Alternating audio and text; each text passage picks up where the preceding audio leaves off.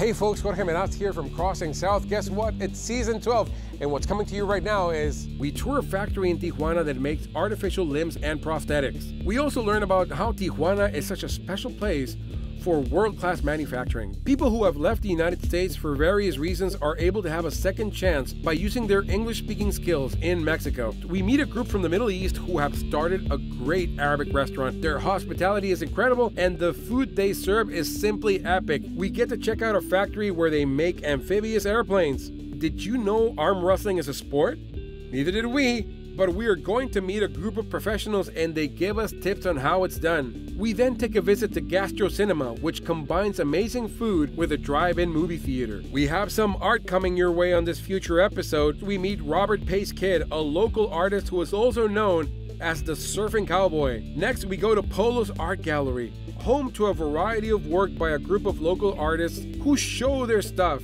Rosarito is considered by some to be the headquarters of all art for northwestern Mexico. We are going to get in touch with our inner artist. Única Painting is a fascinating establishment dedicated not only to art classes, but to an enjoyable environment where you can sip your coffee, eat your finger food, and just de-stress from the treadmill of life. We also meet Chef Martin San Roman, who brings traditional French food to Tijuana, along with his original crepe cake. Machito Ruiz, who is a salsa dancer, brings his music and dancing to Tijuana. We learn some moves, and we get to see him in action at a live concert. We also learn how there's a lot of giving going on in Tijuana, 2,000 meals a day to be exact. Meet the loving people behind it all. We're gonna take a horse ride through the La Misión area between Rosarito and Ensenada. We also head out a bit off the beaten path to a restaurant called Mariscos El Cata. This place really goes all out on some of their photogenic headline dishes. We meet a world-traveling chef, Eduardo Salcedo, who is putting a mat restaurant on the map.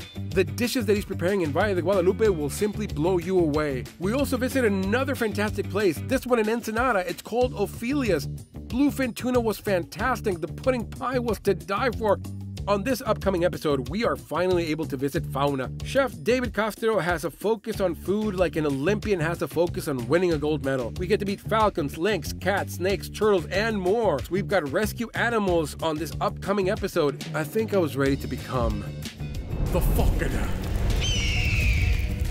We also get to dine at a restaurant in the Valle de Guadalupe, but what makes this place so unique is that you can watch a polo game while you're eating. Not to mention, a flash flame dessert. We explore the most important wine event worldwide in Baja. Wine scientists from Europe explain about the chemistry and the vine fungus protection efforts. Universities show how they train students to make wine. We also check out a nice little winery called Rondo del Valle, where part of the experience is tasting wine and chocolate truffles together while blindfolded. 13 episodes of Baja Travels will be coming to you soon.